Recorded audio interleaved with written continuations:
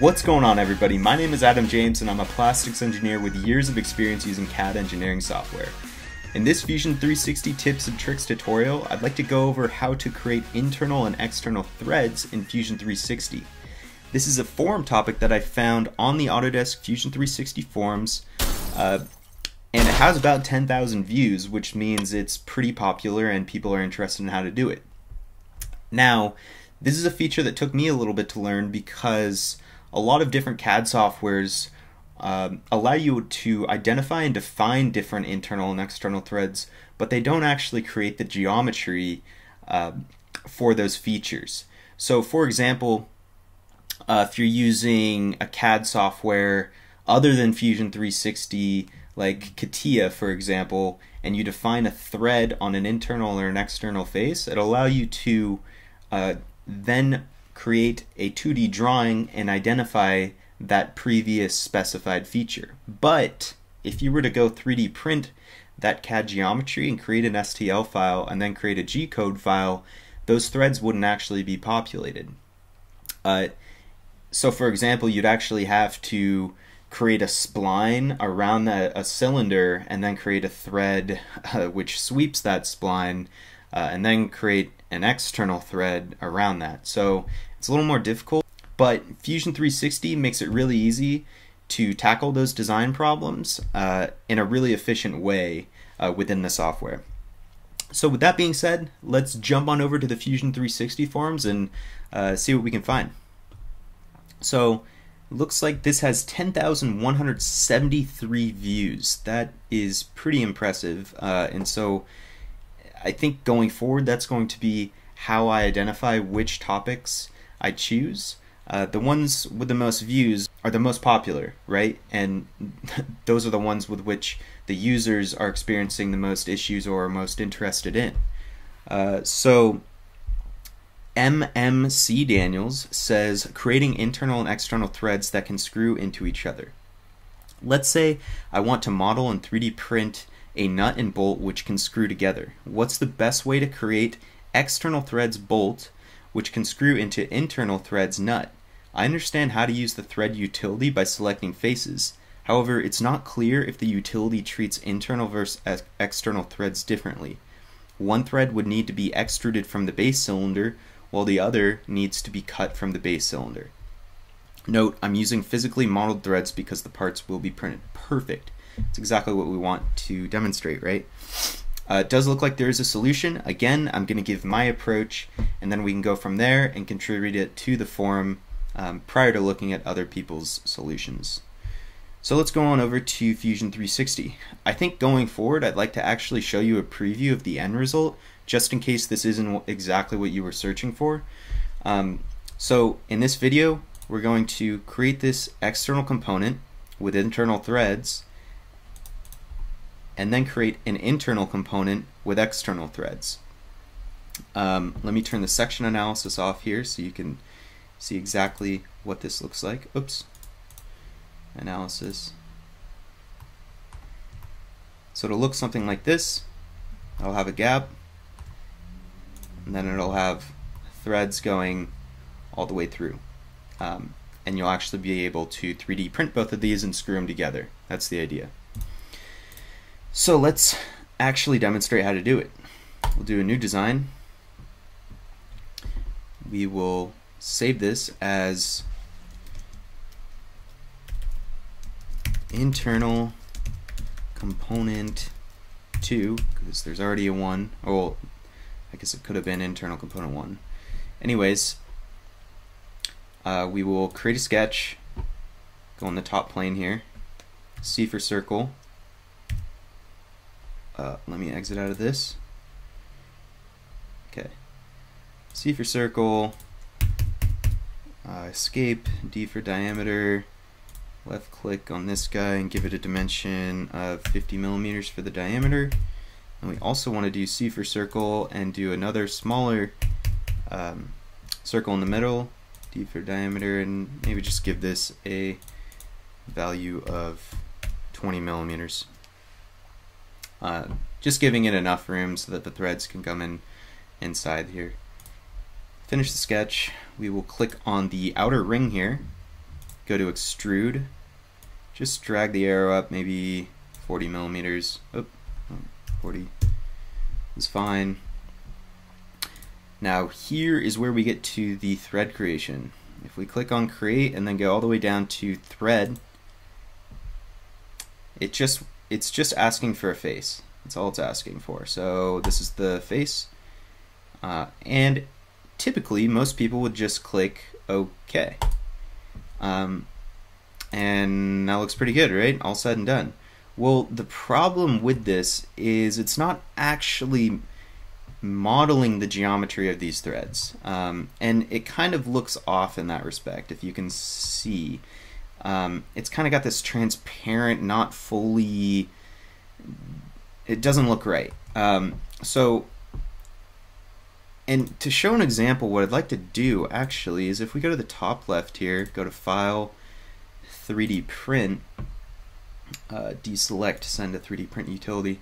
If we were to try to 3D print this hollowed cylinder with threads, you'll notice, and maybe this doesn't make sense if STL or G-code is relatively new for you, but these triangles essentially are just going along a regular cylindrical surface, and they're going all the way down and up the cylinder. So if we were to 3D print this, this would just be a hollowed out cylinder with no threads. And you might be asking, well, why did it do that? I thought we were modeling geometric threads that we could 3D print. Oh, I don't want to 3D print that. And there's a solution. So left click on the thread one here, and then right click, edit feature. There's one box we did not select, and that's modeled. So you can see now that it's actually geometrically modeling the thread features in the CAD. And for our purposes, that's exactly what we want to do. File, 3D print, and then select it. Now you'll see all those little triangular STL, or the triangular elements generated for the STL model, are much smaller, and they follow the path of the thread geometry.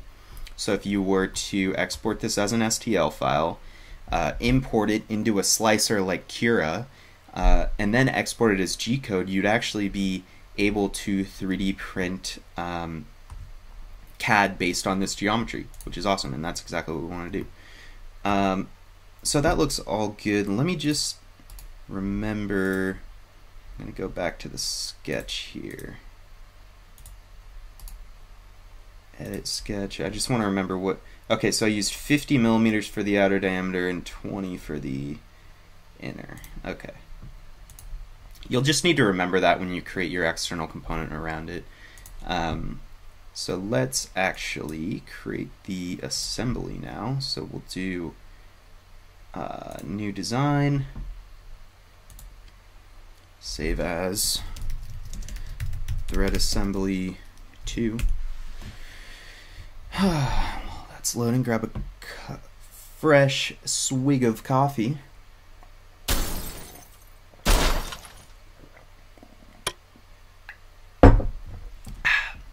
Back in the thread assembly. Left click on internal component 2. We're going to insert into current design. There it is. Press OK. Right click on it. Let's just ground it so it doesn't move. Perfect. Now, what we would like to do is create a new component. So left click on the assembly. So you can right click, new component.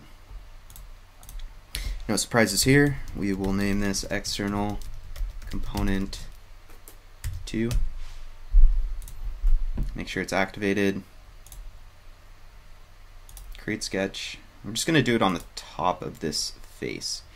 And because this is hollowed, we can use the origin as our center point.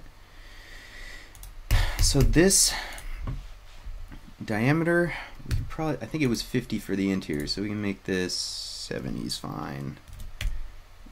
20 millimeter difference here. But we also need our 50 millimeter diameter.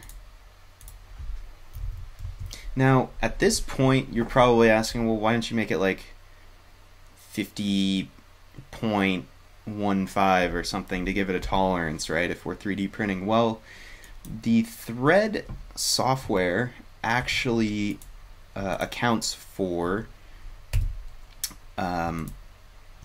tolerance. So it includes it, which is really helpful. So if you're creating threads like we are, you don't actually have to include the tolerance within your initial design. So we'll just do 10 millimeters here.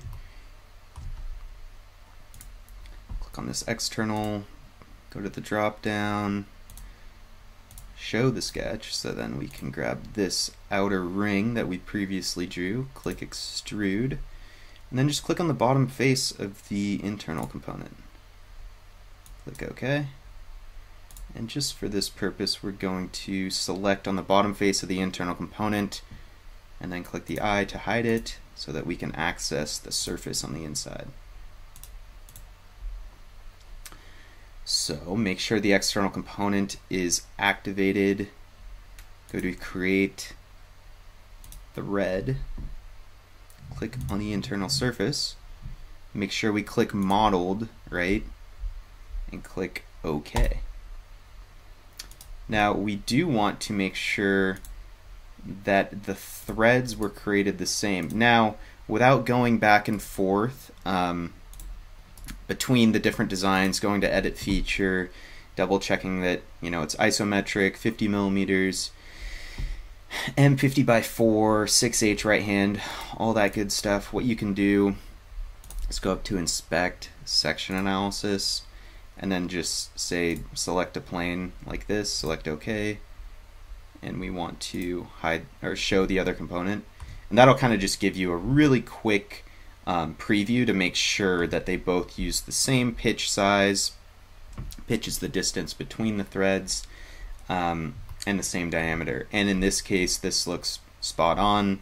You can see it has a tolerance in between the threads, so there won't be any interference when we print these out and try to screw them on. And that's essentially it. That's how you create internal and external threads within Fusion 360. What I'd like to do for my next video, and guys, let me know in the comments below if this sounds like something you'd be interested in, but I lost the cap to my Hydro Flask, and I actually ended up, this is kind of how I came up with this topic, right? I came up with my own replacement that I 3D printed. This is just out of PLA, so obviously you don't want to leave it out in the sun. But I think the key takeaway here is that the next video could actually be a realistic demonstration of, hey, how do we have how do we measure, say, a Hydro Flask and the pitches and the internal diameter to create an external component, right? Like this, to replace something that you could actually use. So I actually embossed the logo on there too, just found an SVG file. SVG file creation could be another video as well. So there's endless possibilities for the next bit of content. But if you guys found this helpful, leave a comment, like, subscribe, and I will catch you on the next one.